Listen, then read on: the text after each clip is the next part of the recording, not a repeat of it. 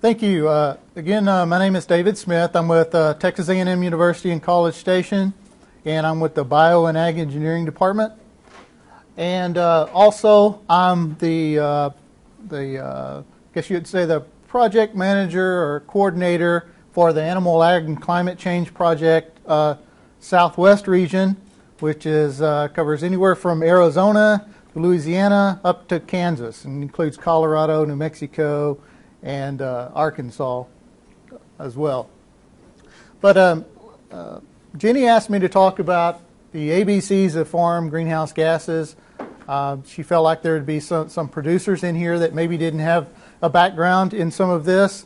I know we've heard several speakers already this morning about this subject, but if you're like me, if you have to hear it about 10 times before it really sinks in. But hopefully I'll be presenting some of the same information, but maybe in a different way, which would help drive home some of the points. The objectives here today, I want to define what greenhouse gases are just briefly again, provide a perspective on greenhouse gas emissions, discuss the origin of greenhouse gases in livestock and poultry systems, mainly in livestock and particularly dairy in particular. And then present some strategies for reducing greenhouse gas emissions on farms. If you look at the different greenhouse gases, basically they're gases that absorb and emit thermal radiation. That's heat in the atmosphere. So that's what these gases, what makes them unique. We have both natural and synthetic greenhouse gases. Natural, of course, being carbon dioxide, nitrous oxide, methane. Also, the one that in the most abundant is water vapor. And then also we have ozone that is natural also. And then we have a host of different synthetic gases that are produced during industrial processes that also retain thermal radiation when they're in the atmosphere. And so, of course, the important thing here with the greenhouse gases is that we absolutely need them to survive. If we didn't have them, our planet would be pretty much frozen. I talked to Pam Knox earlier this morning, and I said, well, what's the zero? If we didn't have greenhouse gases, does that mean on the dark side of the Earth, would it be freezing? And on the other side of Earth, exposed to sunlight, would we be burning up? She goes, well, I never thought about that. But yeah, the zero is just an average, okay? So we would be sort of like the other planets in our galaxy that don't have an atmosphere, or at least didn't have greenhouse gases. And so what these graphs show, though, is the concern that we've had, is that all of these greenhouse gases are tending to rise, and it looks like most of them are rising in a linear fashion. This is a very short time span, the last, 40 years or so. But you can trace it back even further, and you can go back to our Industrial Revolution. We always throw out this term Industrial Revolution. Well, it was actually the U.S. Industrial Revolution that we're referring to. We can see and sort of track the increased emissions in these different gases from those time spans around 1950. And so this particular chart, there's a lot of information here, but basically what it shows is that pre-1950 concentrations here and our current concentrations of these gases here in this. And you'll see that a lot of these they exist in small concentrations in the atmosphere, but the amount that they're going up is quite substantial relative to their pre-industrial concentration. And you'll notice that the gases down here at the bottom, these are all synthetic gases, where basically we had no concentration in the atmosphere, and then now we have some. So we've been able to track that with better measurement devices over time. The other thing, in this column we have global warming potential. Depending on the source that you're referencing, you'll see these numbers. The global warming potential of carbon dioxide is 1, nearly in all cases. And then for methane, depending upon the time horizon that they define this term, it'll range anywhere from 21 to, I've seen it to 29 to 30. But basically what this is relative to carbon dioxide, what is the heat retaining property or capacity of this gas? And so here with nitrous oxide, it's around 300, means it has it holds about 300 times more heat than an equivalent amount of carbon dioxide. And then all these gases, pretty much they exist in the atmosphere at different times, and this is another source of a lot of uncertainty. And so depending on the source, you'll see some different numbers here. But the length of time that they exist in the atmosphere ranges here from CO2, 100 to 300 years. And so you'll notice some of the more synthetic greenhouse gases have really long atmospheric lifetimes. And so really the concern is the apparent correlation to recent warming, global warming, the atmosphere. Here in the red line we see the CO2 concentration is pretty much linear increase. And then we have an overall increase in the last 75 years, going back, this produce equivalent charts that go back to the beginning of the century, where you can actually, if you extrapolate over that entire time horizon, you'll see an increase in global warming. But you'll also notice there's a lot of variability within that as well. And so I'm going to talk a little bit about the concentration of the larger perspective about greenhouse gases, where they're coming from and what they're attributed to. This is a resource from the World Resources Institute. This shows the top 10 emitters. This is total greenhouse gas emissions by country. And as we learned earlier this morning, China is by far the largest emitter of total greenhouse gases, and that's followed by us and then the European Union.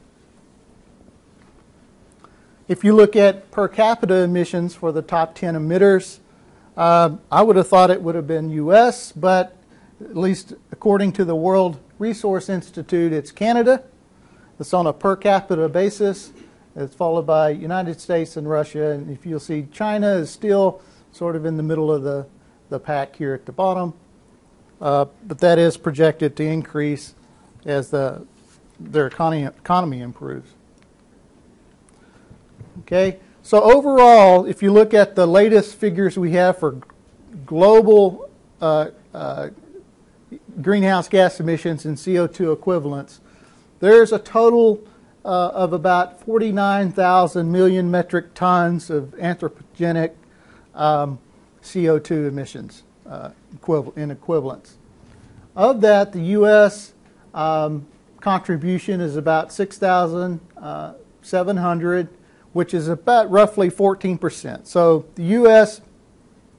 roughly contributes about 14% of all global greenhouse gas emissions. Okay, if you look at the relative contributions of those different greenhouse gases, CO2, about 82% of this total U.S. emissions is in CO2, and then it constitutes about 10% of the methane and about 5% of the nitrous oxides. Okay, this chart we saw also a little bit earlier, but it just shows back through 1990 until 2013. This is the total U.S. emissions, and this breaks it down by the type of the specific greenhouse gas here also. And you don't see a whole lot of change here. You see an increase to about 2004, 2005, and then a small decrease, likely due to our economy, recession, and less CO2. Okay, so you take that, look at U.S. Greenhouse gas emissions, and you see what's attributed to agriculture. It's from the EPA. Agriculture contributes about 9% to those total U.S. anthropogenic greenhouse gas emissions. And they categorize this as follows: agricultural soil management, enteric fermentation, manure management, rice cultivation, and field burning of ag residue. And so this is all the components that are incorporated into this 9% number. Now, we heard earlier the two gases that in agriculture that we're most concerned with are methane and nitrous oxide. Methane, about 36% of U.S. methane emissions are attributed to agriculture, and about 10% of that is in manure management, and 26% of the methane is from enteric fermentation. Look at nitrous oxide emissions. Agriculture contributes about 79% of U.S. nitrous oxide emissions, and that's mainly due to agricultural soil management, fertilization, cropping, but a small percentage of that is also attributed to manure management and land application of manure. And so overall, if you take agriculture being contributing, I've heard numbers this morning, 7, I've heard 10. These values were 9%.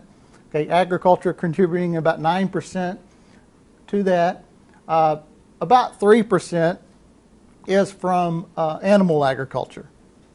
Okay, and so that's basically comes from two sources. About 2/3 are from enteric fermentation, and about 1/3 is from manure management. Okay, so we went basically on a global, compared to the global average, U.S. contributes about 14% to that. In the U.S., 9% of that is attributed to agriculture. 3% of that, of the total, is animal agriculture. And so just shows you a little bit of perspective there. Okay, if we talk about enteric fermentation, basically it's methane that's produced in ruminant animals by bacteria as a byproduct of digestion. So it's natural process. There's a lot of things that go into that, determining how much of that energy is converted to methane. Depends upon the feed source, whether it's grain versus forage. There's some pretty large discrepancies between the two. The nitrogen content in the feed plays a part. That's feed rate, whether or not you have feed additives added to the diet. There's differences in the types of in breeds of cattle as to how efficient they are, and that changes with what breeds are placed in what environment. And so the environment and the breed of the cattle also plays a part also. And animal activity and health. And so are they, is that animal a high maintenance animal or a low maintenance animal?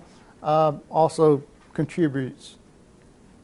Okay, if we look at overall, or these are total enteric fermentation emissions in the U.S., you'll see that the majority of those enteric fermentation are from beef cattle, 117.1 million metric tons, and then followed by dairy cattle, swine, horses, sheep, and others.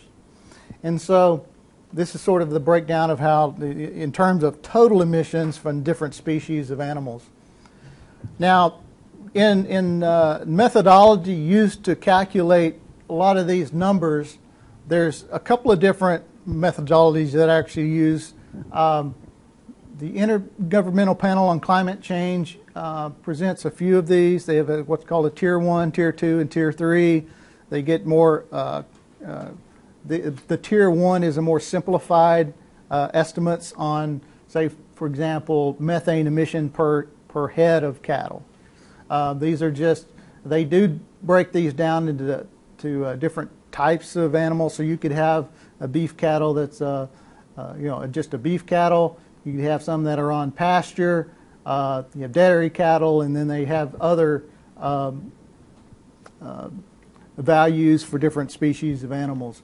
But in their simplified version, where they're calculating total emissions, say in a country, from beef cattle production. The simplified, they use a value of 53 kilograms methane per head per year. And so these are very simplistic. They do have charts, if you read into their methodology, where they break that down by country.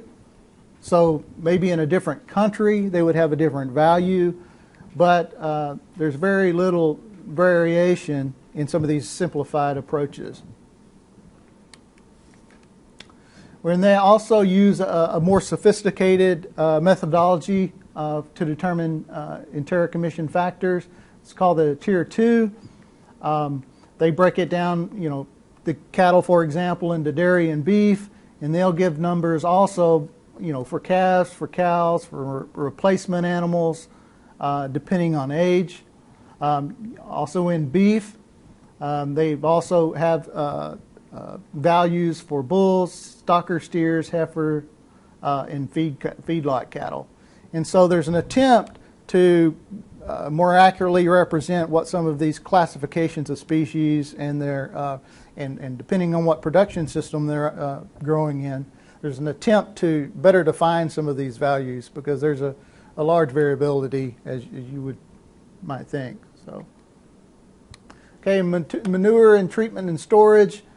Basically, that the two greenhouse gases associated with that are methane and nitrous oxide, and there's a lot of different variables that you would expect that would go into this. The total amount of manure that you're dealing with, the concentration of carbon and nitrogen in the manure, the proportion of manure that decomposes anaerobically. So there's nitrification and denitrification processes that go, nitrogen transformation processes. And during that process, there's pathways for nitrogen to be lost as nitrous oxide or as ammonia, which we'll see here a little bit later, can be deposited off the location and actually contribute to nitrous oxide emissions indirectly. The other thing that we have there's a lot of variables that go into this, but temperature is a big one. So the temperature of the manure, the temperature that's being stored, temperature of the ground that it's being applied on, if you're land applying it, there's a lot of variables there. And then the duration and type of storage. We've heard about some of those a little bit earlier, but all of those different types of storage and management, manure management techniques have trade-offs when it comes to methane and nitrous oxide emissions. You may increase methane emissions while in an attempt to actually decrease nitrous oxide emissions or vice versa. So there are a lot of trade-offs there. If we look at the greenhouse gas emissions by type of animal and look at methane and nitrous oxide, you'll see that in dairy cattle, they have overall in the U.S., the amount of greenhouse gases emitted by dairy cattle are smaller compared to, say, beef. But if you look at manure management, that portion is higher.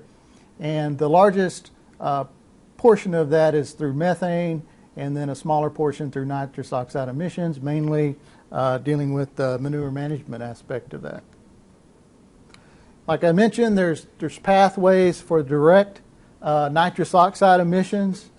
We did a literature review, Dr.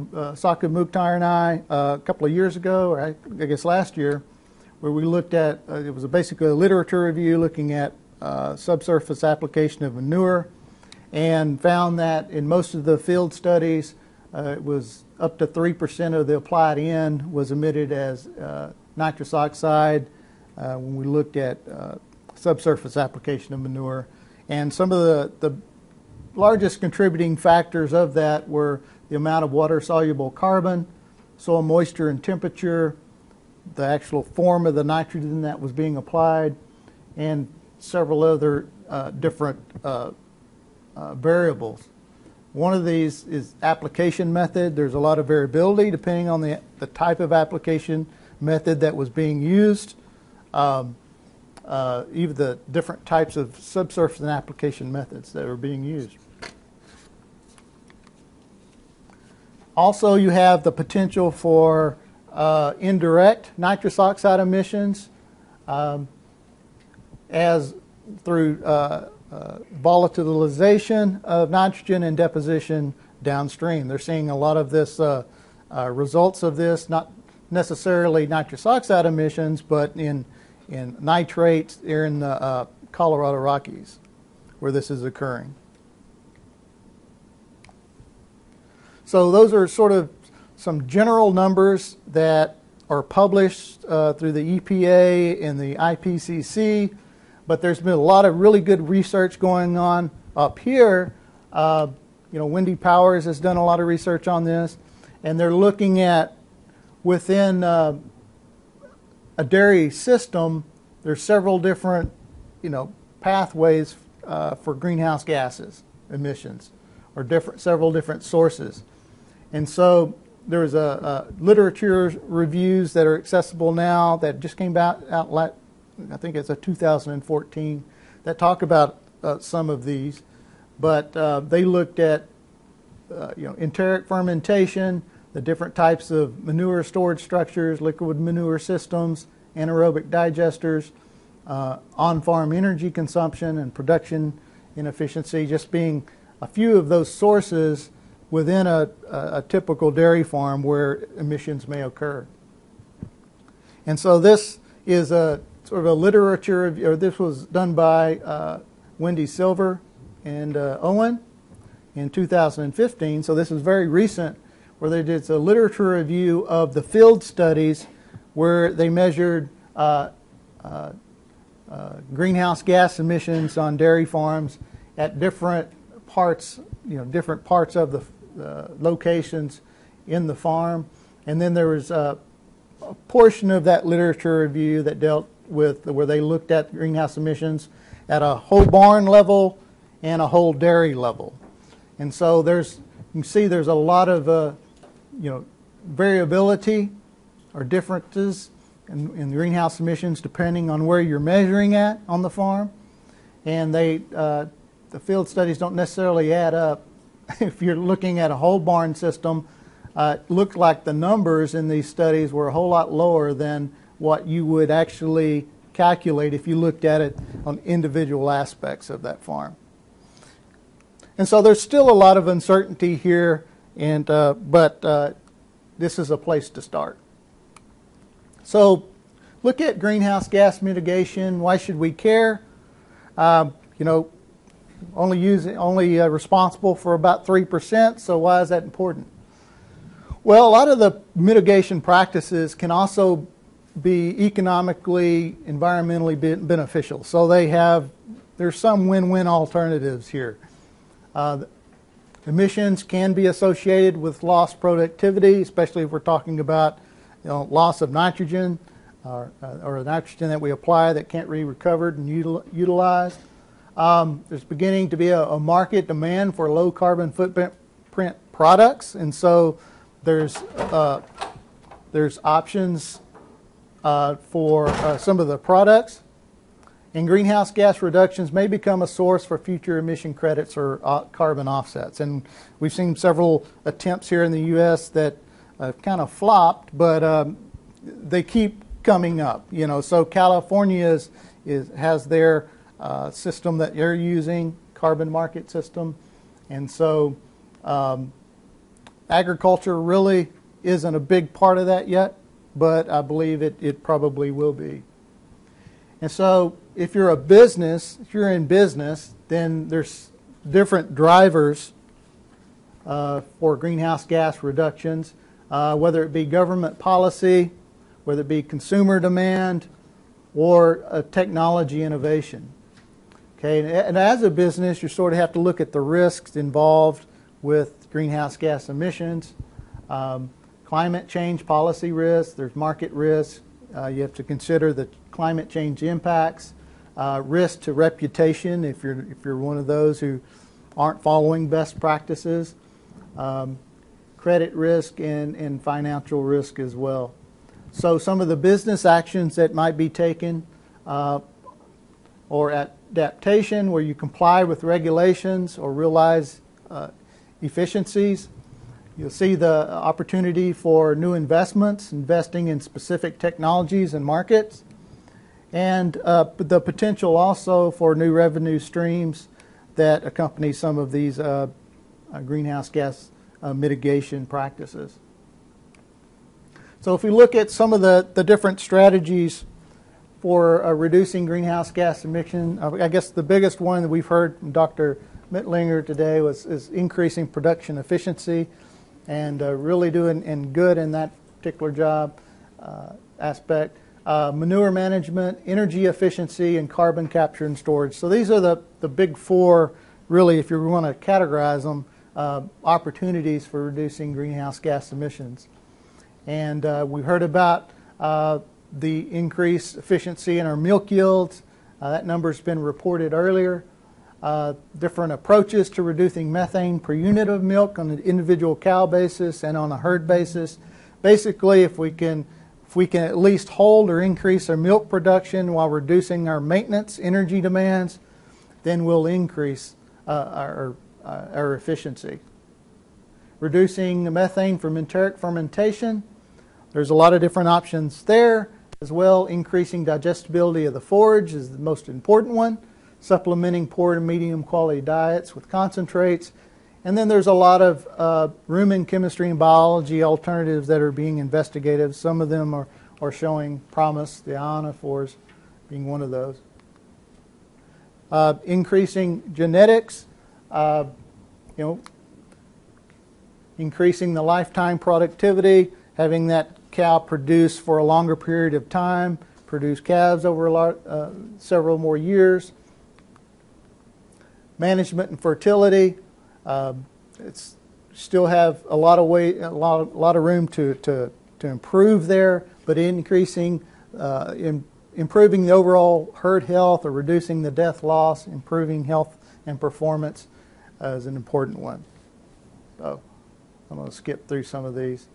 So all of this information is included in the proceedings. There's a couple of different fact sheets that accompany this presentation that are also posted on our Animal Ag and Climate Change website, in addition to some videos and a lot of different resources if you're looking at greenhouse gas mitigation strategies.